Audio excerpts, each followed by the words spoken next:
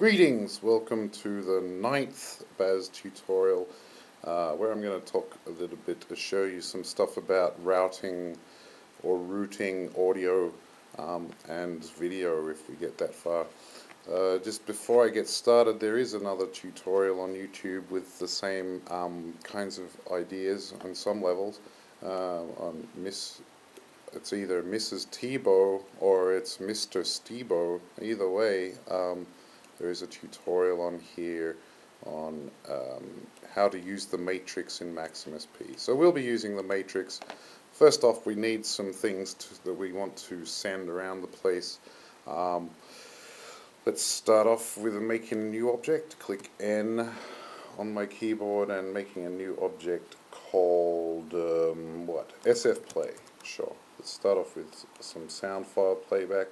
I'll make a message with M on my keyboard, typing in, I guess we want to open something first. Let's open up our favorite Cherokee.aif. We can put a comma after that to do more things like loop. Put it into loop mode with loop space 1 and then another comma with 1, and that should do all of those things. That should first open the file, then a comma, it should loop it with a comma, and then 1 to actually play it back.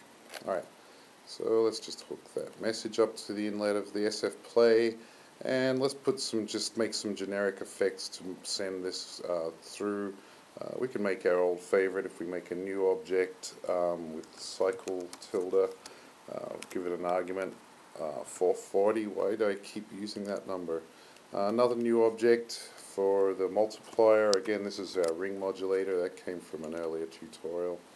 We can just multiply our incoming signal by this oscillator, and we can stick that out through the DAC if we wanted. Let's just sort of half build this thing as we go.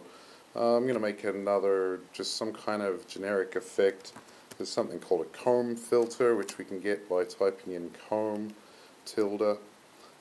See, it has lots of inlets, which would imply that it has a lot of arguments you can put in, and it does. So I'm going to get the help on that by holding my Option key or Alt if I was on my PC, and that bring up the help. The only reason I'm bringing up the help is so that I can unlock it to start with, and then copy everything inside there, because I can't be bothered to go through what those arguments are right now. So I'll just copy that stuff, paste it in there, and then I've got some ready-made arguments.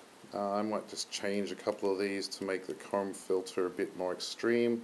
This last argument here is feedback. I'll turn that up to 0.9, and this second argument here is the delay time for the comb filter, and I'll make that 10 milliseconds just to make the effect a bit more interesting. Might be the wrong word, but okay. And then we're going to want somewhere for the signal to go in the end, which is going to be, I suppose, our old favorite, the easy DAC.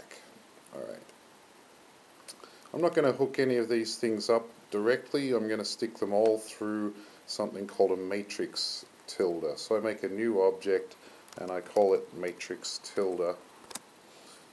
We also, yes, as it complains back here in the max window, must specify a number of inlets and outlets. Fine, so we'll go back and I'll put in 3 inlets and 3 outlets, which my 3 inlets, I've only got one thing so far, so we can hook that one up.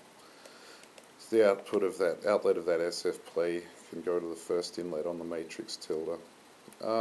This is where my first signal outlet's going to go, is to my ring modulator. Then I can have my second outlet go to my comb filter, and I can have my third outlet here go to the easy DAC. Now these other 2 inlets, where am I going to get those sound from those for those 2? Let's just send this stuff back in, and we could just hook it up with a patch cord, but make it look neater.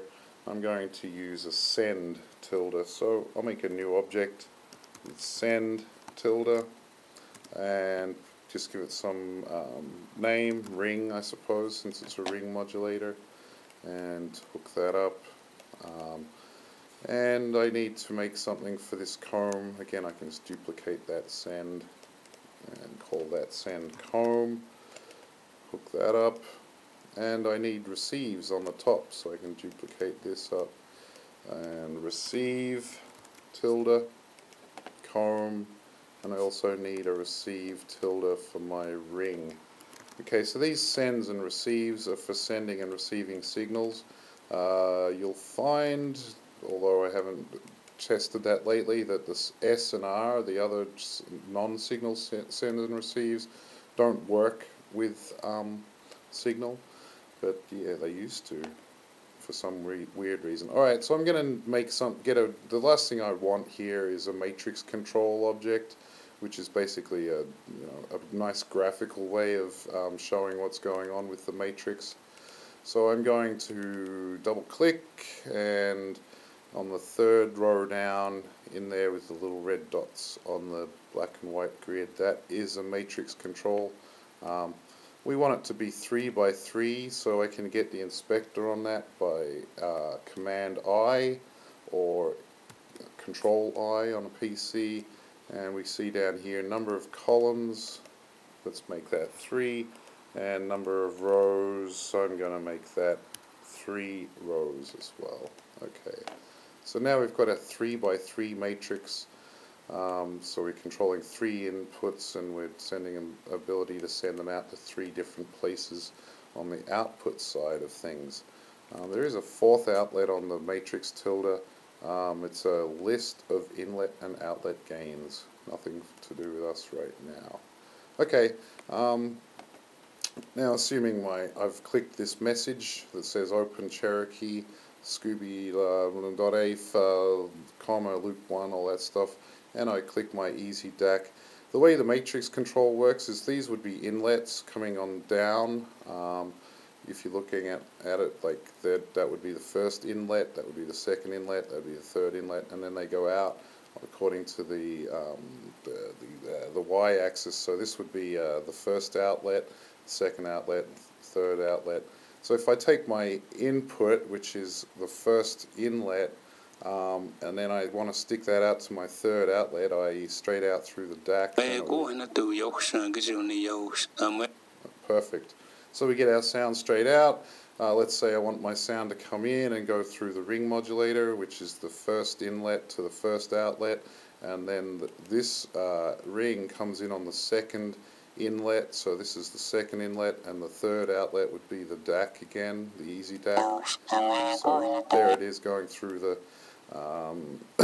ring modulator to the DAC, and then we'll just try out that third option, which is I'll send my SF play, which is the first inlet here, to the the second outlet, which is the comb filter, and then the third inlet, which is the comb filter.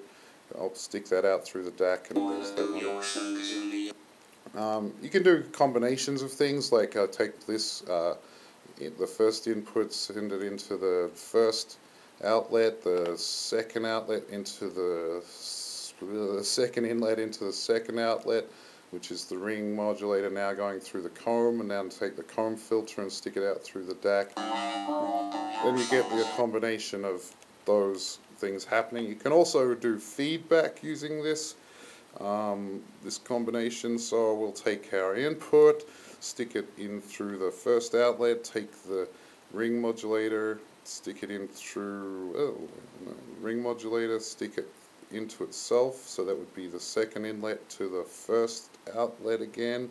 There's the feedback, and then we'd also need to get it out, so that would be the second inlet into the third outlet. Right, so that was a little feedback ring modulation. So yeah, this is a nice handy way of doing a kind of send anything to anything kind of combination.